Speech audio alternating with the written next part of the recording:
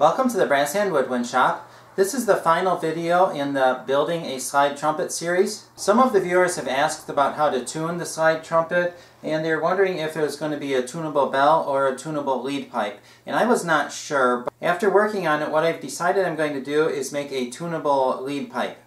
The lead pipe that I put inside of the slide has a tight fit and there's no air leakage in there. I soldered a draw knob onto the lead pipe, and what that does is helps you to pull it in and out and to twist it. So what you do is you just push it in as far as you need to go to keep it in tune. The fit is tight enough inside of the slide so that it does not leak, and also it does not move easily, so it's not going to go in and out while you're playing it. It only goes in and out if you twist it and pull it, or if you twist it and push it in. And then of course the mouthpiece goes into that. I'm going to solder the bell onto the slide section.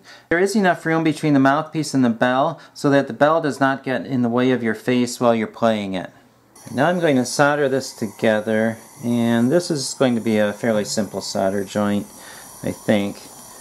Sometimes when there are two things that go right together, the solder does not go into the crack as good as you'd want it to. So let's see what happens here. Okay. Looks like it's good. And also I want to make sure that I don't unsolder any of the joints that I already did. The solder joint is done and I don't think anything bad happened, so that's good.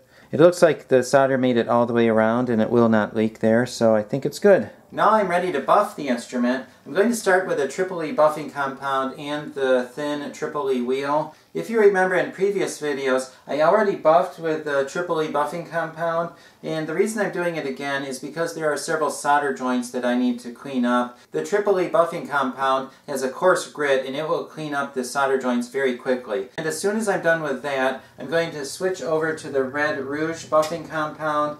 The Red Rouge buffing compound will give the instrument the nice shiny finish. A lot of people like watching instruments get buffed because it takes them from an old ugly instrument into a very shiny, pretty instrument. I like watching that too, however it does make a mess. Because of that, it's not one of my favorite activities, but I can do it, and I do enjoy watching the results of the Red Rouge buffing compound. If you want to watch more about buffing, look in the description below for a link to those videos. Now I'm going to get started buffing with the triple E buffing compound. I'm going to use my buffing motor, which I use for a lot of things, and it works very well for buffing. I put the spindle in there, and then the triple E wheel. And you need safety gloves for this job so that you don't hurt your hands as you're doing this. Okay, put some buffing compound on there to get started. I put a rag on the bench to keep at least most of the dust off of my bench. Now I'm going to clean up the solder joints that I made over the last few weeks. The instrument does not have lacquer on it yet. And lacquer, since the solder does not stick to the lacquer, lacquer actually keeps the solder where you want it. Because this does not have lacquer on it, some of the solder went a little farther away from where it's supposed to be than I had hoped. So I'm going to clean that up right now. It should not take too long to do this because it's a very thin layer of solder. That's about all it takes to buff off a thin layer of solder. If the solder were thicker, it would have taken a lot longer, but I cleaned up the solder to a very thin layer so that it will buff off very easily. Now I'm going to finish doing that.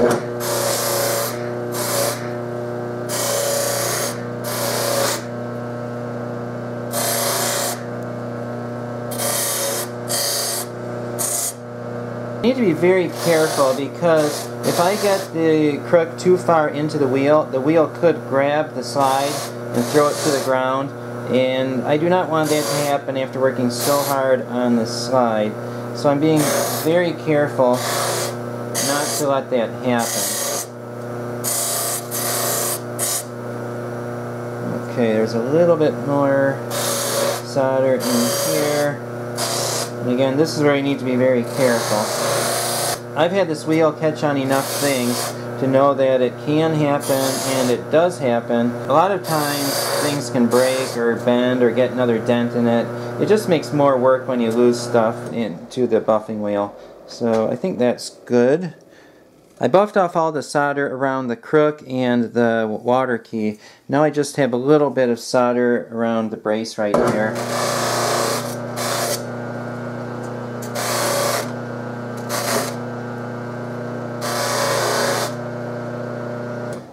Okay, that's good. Now in the other section I have a little bit of solder mess too.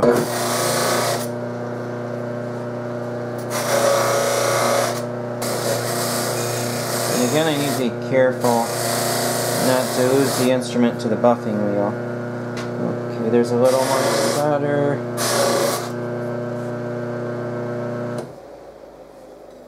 Okay, I think I got all the solder. Oh no, there's a little bit more here. Now I got all the solder, so I'm ready to switch over to the Red Rouge buffing wheel. And this is the one that makes a big mess. But before I buff it with the Red Rouge, I need to clean up the Tripoli buffing compound. So I'm going to do that with a rag, and you just wipe that off. It's not hard. I cleaned up the residue from the Tripoli buffing compound, and I put some corks into the end of the slides, and that will keep the stuff out of the inside of the slide tubes. And now I'm ready to go. I'll put that on there. Got the red buffing compound on there. Now I'm going to polish this up and make it look pretty.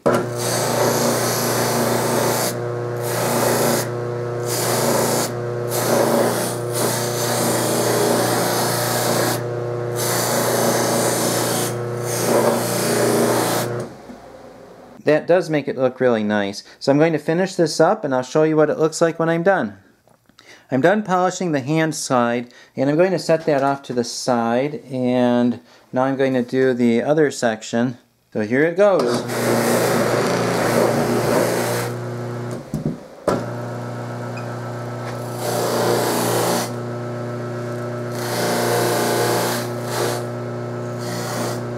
I'm not going to make you watch me buff this whole section, so I will turn the camera off and I will show you when it's done. I'm almost done buffing. I just need to do the inside of the bell. I'm going to do that now.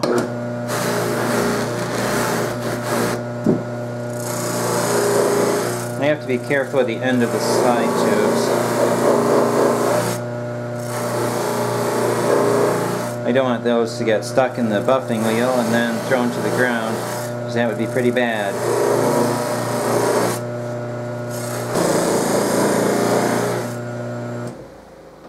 That looks good. The next thing to do is take a rag with some solvent on it and clean up the buffing compound residue that is left from the Red Rouge buffing compound. So I'm going to do that over the whole slide. Then when I'm done with that, I can lacquer it, or at least lacquer this portion of it. I'm going to take the hand slide outside and lacquer it. A lot of people like to know what lacquer I use. This is touch-up lacquer. Usually it's not used for lacquering whole instruments, but I do not have lacquer facilities for lacquering whole instruments. So I'm just going to use a touch-up lacquer for this, which will work, but it's not quite as good of a job as it would be if I had the lacquering facilities. I'm spraying lacquer on this. When you do this, you have to be careful not to get too much on. The tendency is to get too much lacquer on the instrument, and then it kind of rolls down there and it leaves marks. Okay, I think that is good. So I'm going to put this inside and wait for it to dry and do the other section. I'm going to do the same thing to this section. And as soon as that's ready, I'm going to lacquer this one also. I did put the hand slide on here because I do not want to get lacquer on the inner slide tubes.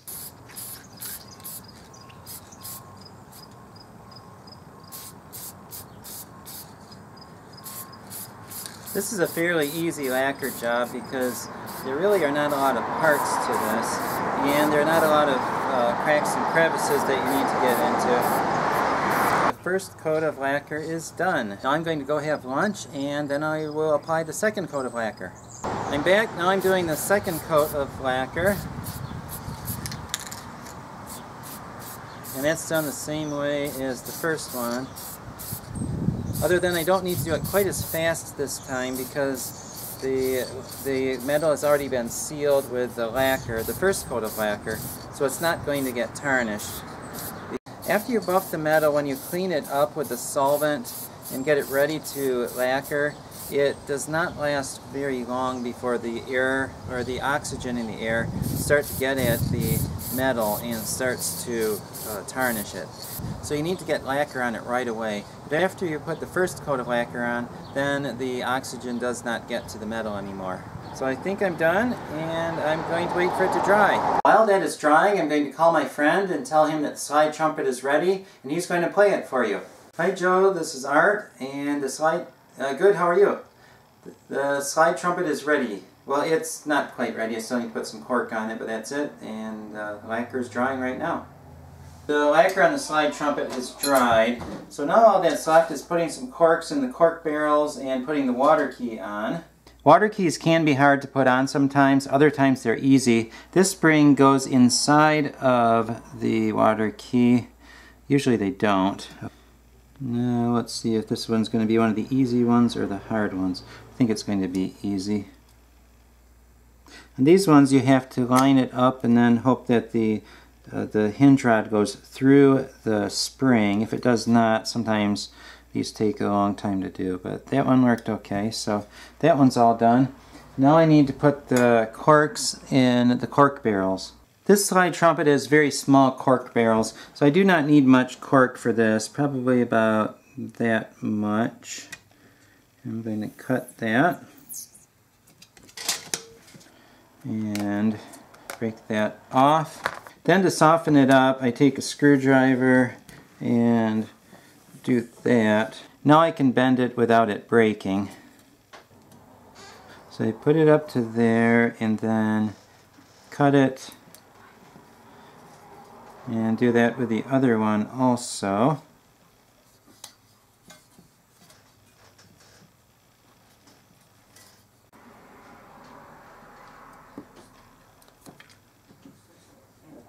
Then use the slide to push it in.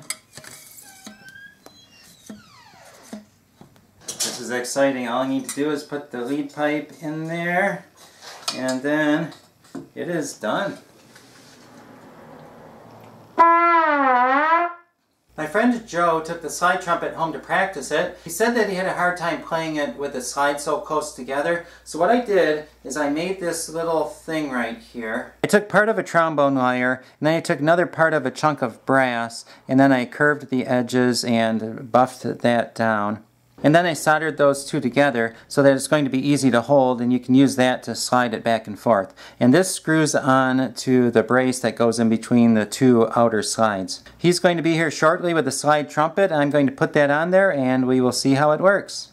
Here's the part to hold the slide, and we put some shrink tube on it so that it wouldn't click when it went back and forth. So this is ready to get played now. This is my friend Joe, and he's going to play the slide trumpet for you.